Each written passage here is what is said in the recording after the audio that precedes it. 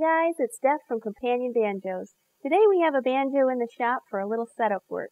While we have it, our customers asked us to make a custom truss rod cover. So we thought we'd take you along from design to installation. So let's head on over to the design desk and see how it all happens. Once the concept is finalized with the customer, the design is specially prepared for cutting on the CNC machine. We had some leftover Purple Heart from a previous project, so I thinned it down to the proper thickness using the drum sander. Next, it's on to the CNC machine. I secure the workpiece with clamps onto a simple spoil board. Once the tiny end mill is in position, we can start the cut. The pocket and oval shape will take about 10 minutes. I programmed tiny tabs that will hold the piece down so it won't fly off the table.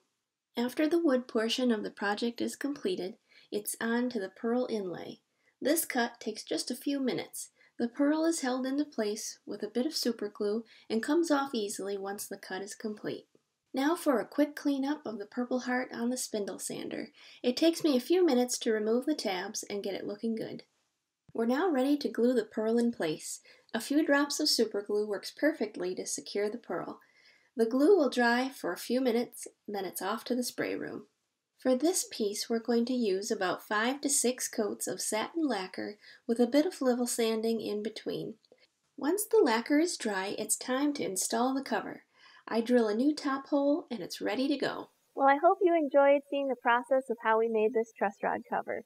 Here in the shop, we make all kinds of custom designs, from banjo inlays, truss rod covers, armrests, and more. So if you're interested in adding a special element to your instrument, or interested in a custom banjo, connect with us through our website at companionbanjos.com or find us on Facebook.